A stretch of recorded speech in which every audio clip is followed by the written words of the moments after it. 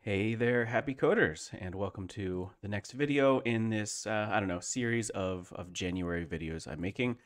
So January is an event that happens in January where every day you get a different prompt and you sort of use those prompts as inspiration to make some kind of generative art. And there's lots of different examples. If you check out like the hashtag January on social media, like Mastodon or whatever, you'll see a lot of folks participating and posting their own stuff. And it's a lot of fun. It's really cool.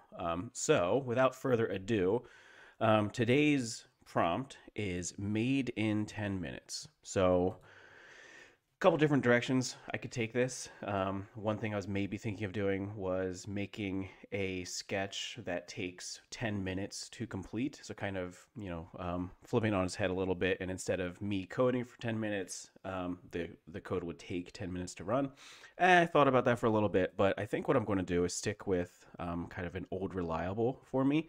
So there's a algorithm called a random walker, and it's my favorite algorithm. I have implemented it in most languages I've used, and it's one of my go-to. Like if I'm just kind of doodling with code, it's the thing that I kind of come back to quite often. So lots of examples. I guess maybe I could just go to examples that I have. Let's see. So yeah, here's some examples of what I have done with a random marker before, where it's just a line that kind of scribbles around the screen, and it kind of generates this like really cool pattern over time. So here it is already implemented over here in p5.js. So what I'm going to do is I'm going to give myself 10 minutes to sort of re-implement this. And I'm going to maybe walk through a couple of different ways that you can approach it, all done in 10 minutes. We're going to see how it goes. But it's something I've done a lot, so I'm hoping that it's kind of like the idea of like a coding kata, I think it's called, where if you do it a bunch of times, you kind of get better at it over time. But I'm just going to play with it and see how it goes. So first, let's see, what I want to do is bring up a timer and hold myself accountable to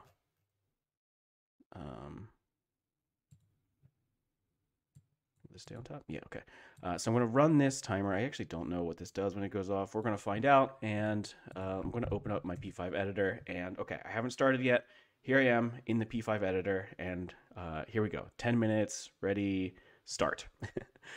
So the sort of traditional way that I think about a random walker is first you have a point. So I'm going to create an x and y variable, and then maybe in setup, I'll say x equals width over 2, started out in the center, y equals height over 2.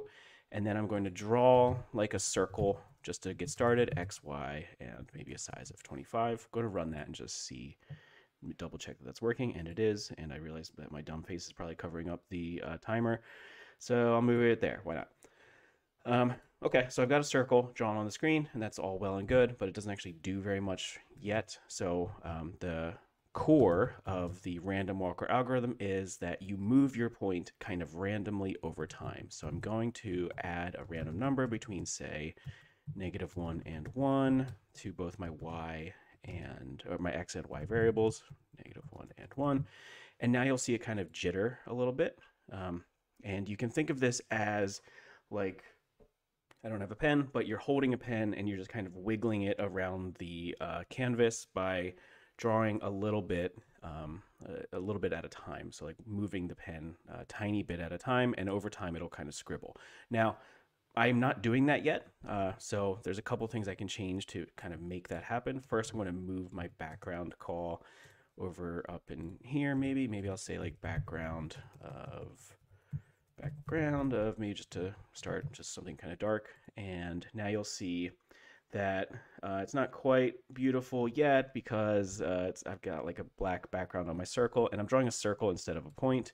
So maybe I will change my stroke to white and instead just draw like a point, or maybe I'll draw like a tiny rectangle.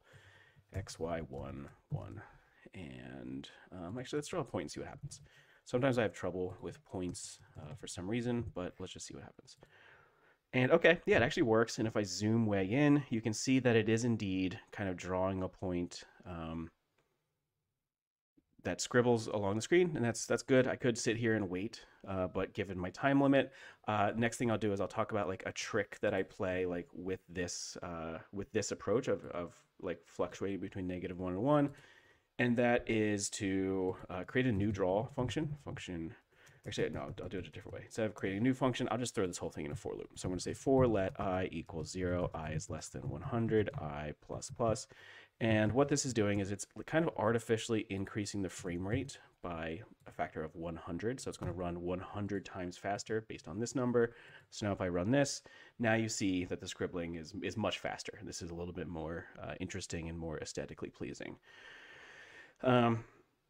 The other way that you can kind of think about this is you can have like an if statement that chooses between 4 choices of either going up 1, down 1, left 1, or right 1.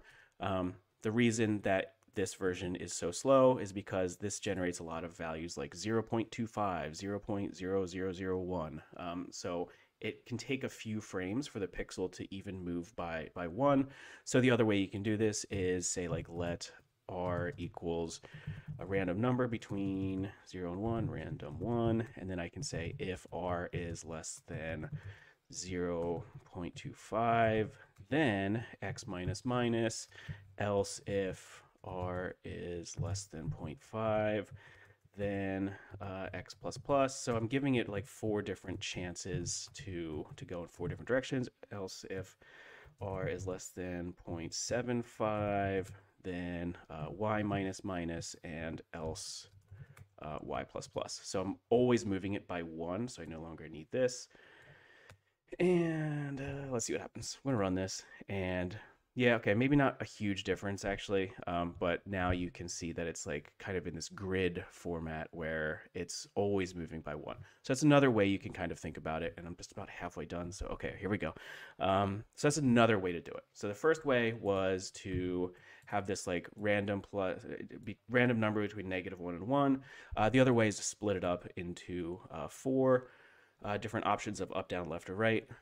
So I think pick between those two, whichever one you prefer. It's all good. But the third way, the way I'm going to probably end up sticking with, is to think about it in terms of not just moving the pen a little bit, but like picking a new point and then drawing a line between where you are now and where you want to go. So let me fix up this code a little bit. So what I want to do is say like let next x equals x plus a random number, and I'm going to change that in a second, and then let next y equal y plus another random number. And these can be like, instead of constraining it to -1 and 1, this can be a lot bigger. So between like, let's say -10 and 10. So I'm going to move my point by 10 pixels every time. And then what do I want to do? I want to draw a line from x, y to next x and next y. And then finally, I want to say x equals next x and y equals next y. So it's another way to sort of generate that next point, is to generate a point that's a little further away. So I'm going to run this. And now you see that I am still scribbling around the screen, but it's jumping by a little bit more each frame, which has this, a different effect that it's kind of up to you, whichever one you find more kind of aesthetically pleasing. You can also increase this number to say 20, and it'll, move even further. And again, totally up to you, whichever you think is cooler. So the thing that's kind of obviously happening right now is that it's going off of the screen. So let me say like next x equals constrain next x between 0 and width. So this will prevent my point from going off of the screen. Next y 0 and height. And okay, so now my point will kind of be forced to stay on the screen, even though I'm telling it that it can move randomly. I'm saying move randomly, but if you start to go off the screen, constrain yourself to staying inside the bounds of the screen there. Okay, So those are a couple of different ways to approach the random walker algorithm. From here, lots of things you could do. You could play with the stroke weight, for example, and make that line a little thicker. But with 3 minutes to go, I'm going to jump into the next thing that I always love playing with, and that is random colors. So very similar to what I'm doing with X and Y, I'm going to do the same thing with R, G, and B. So I'm going to just create some variables. Let R, let G, let B, and I'm going to start them out as random colors. So R equals random number between 0 and 255, G equals random number between 0 and 255, B equals random number between 0 and 255, okay? And then down here, when I say stroke, I'm going to say stroke R, G, B, and even that itself will do something. It'll make my line a random color. So in this case, red this time, sort of this blue color this time, and now another blue color, now greenish. So every time you run it, it'll be different, which is interesting enough. But what I want to do is basically this exact same thing where I change my variables and then constrain them. So I'm going to say R plus equals a random number between, let's say, -10 and 10. So I'm moving my R, G, and B variables kind of randomly, exactly the same way as I'm moving my X and Y variables. And okay, for the sake of time, I'm going to do some copy pasting and then change this to G and B, and then I need to constrain it. So R equals constrain R 0 and 255 to make it stay in between the sort of values that you need for colors. So R, G, and B, R, G, and B. Okay, I'm going to save this and run this. Whoops, fine. And now what you see is over time, my line is moving not just in XY space, so it is moving like around the screen, but it's also moving in RGB space. So the color is changing over time.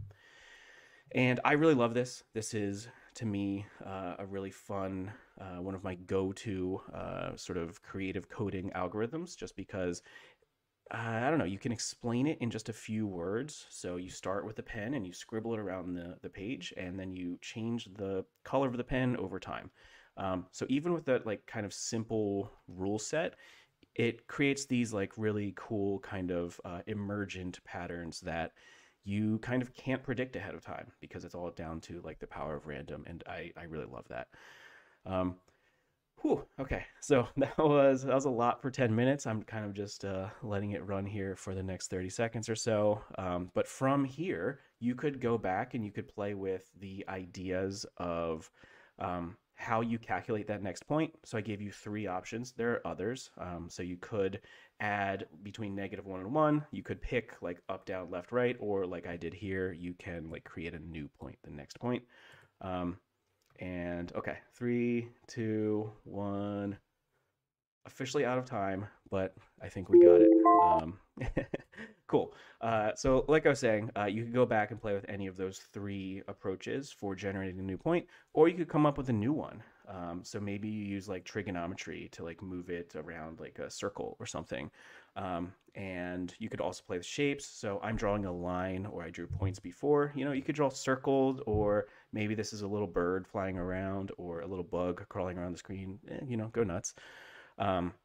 You could also play with the idea of colors. So right now I'm using up like the entire RGB space. So I'll generate anything, any color between like black and white, red, yellow, green, blue, all of them. But maybe you don't want that. Maybe you want like only red and blue, for example. It's always one of my go-to color palettes just because it kind of looks cool.